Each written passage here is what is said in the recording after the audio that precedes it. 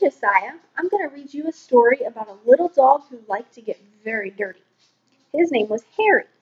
We're going to read out of this book here on page 249. This picture over here is what you need to find. It's called Harry and the Dirty Dog.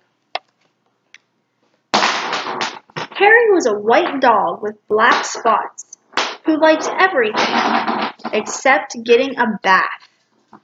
So one day when he heard the water running in the tub, he took the scrubbing brush and buried it in the backyard. And then he ran away from home. See, over here is, I can get my page to stay open. Harry, he's running away with a brush. He doesn't like baths. Do you like to take a bath? Look at these pictures. He played up here where they were fixing the street, and he got very dirty. And he played along the railroad, and he got even dirtier.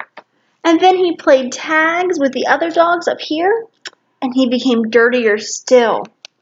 And he slid down a coal chute and got the dirtiest of all. In fact, he had changed from a white dog with black spots to a black dog with white spots.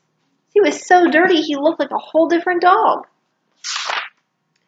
Although there were many other things to do, Harry began to wonder if his family thought that he had really run away. He felt tired and hungry too, so without stopping on the way, he ran back home. When Harry got to his house, he crawled through the fence and sat looking at the back door. One of the family looked out and said, "There's a strange dog in the backyard. By the way, has anyone seen Harry?" So here you go, see Harry? He's sitting here watching, and the little boy, he doesn't even think it's Harry because it looks so different because he's so dirty. When Harry heard this, he tried very hard to show them he was Harry. He started to do all of his old clever tricks. He flip-flopped, and he flop-flipped, and he rolled over and played dead, and he danced, and he sang, and he did those tricks over and over again. But everyone shook their head and said, "Oh no, it couldn't be Harry." See, here's Harry doing all of his tricks. Some flips, and he's walking around. He just wants his family to recognize him. Harry gave up and walked slowly toward the gate, but suddenly he stopped.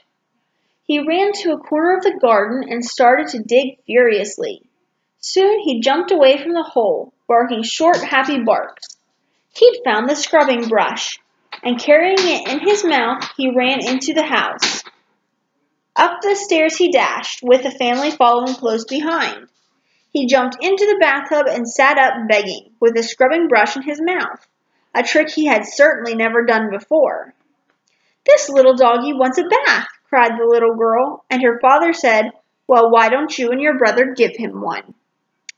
Harry's bath was the soapiest one he'd ever had. It worked like magic.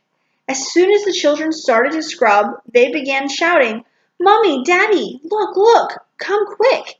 It's Harry, it's Harry, it's Harry," they cried. Harry wagged his tail and was very, very happy. His family combed and brushed him lovingly, and he once again became a white dog with black spots. See, here Harry is in the bathtub begging for a bath.